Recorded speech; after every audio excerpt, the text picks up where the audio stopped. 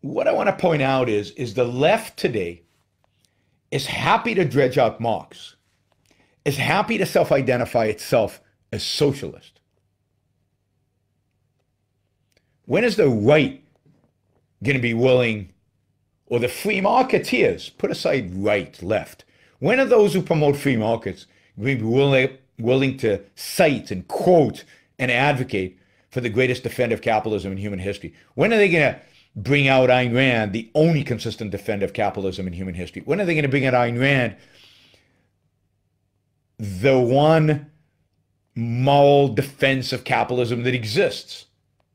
When are they going to figure out their attempt to use Christianity, their attempt to use altruism, their attempt to use collectivism, their attempt to use conventionality to defend capitalism has failed? When are they going to have their balls, the guts, to actually revert to the thinker who can actually defend capitalism?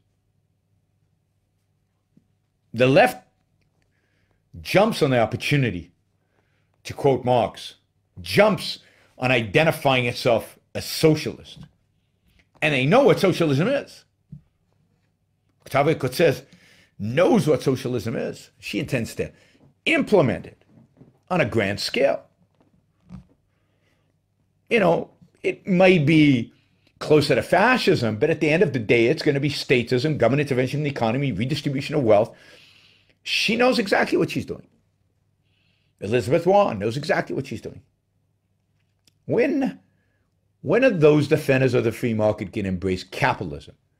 Not the mixed economy, but capitalism, real free market, free of government intervention, free of government regulation, free of government controls. When are they going to embrace that?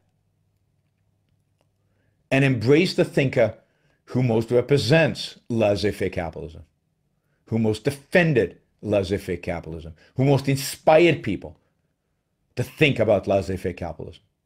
And that's Ayn Rand. Peggy Noonan's no fan of Ayn Rand.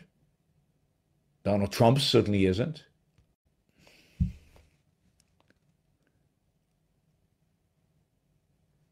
Stand out for a real self-interest-based defense of capitalism. And until we're willing to do that, until there are enough of us, until businessmen who are still respected in this country are willing to stand up and not be mealy-mouthed about their wealth and not be mealy-mouthed about the system that allowed them to create that wealth, but businessmen standing up proudly and declaring that they built it, that it's theirs, that they don't owe anybody anything that is unchosen, that they do not have moral duties, that they stand by the system of laissez-faire capitalism consistently, and they stand by the ethics of self-interest consistently, and that they admire Ayn Rand.